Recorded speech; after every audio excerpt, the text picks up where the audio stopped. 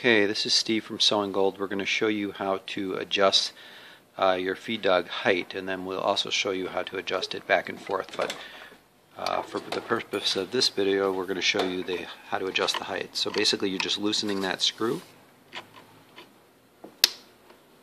Once it's loose, see, totally adjustable. And when you have it in the position you want, tighten the screw. Now remember, if it's too low, it's not going to feed. So let's say we wanted to now that we're done adjusting the height, adjust the feed dog forward or backwards. We could loosen that. Once we loosen that, as you can see, that piece moves forward and backwards. And that's the adjustment for moving the feed dog forward and backwards.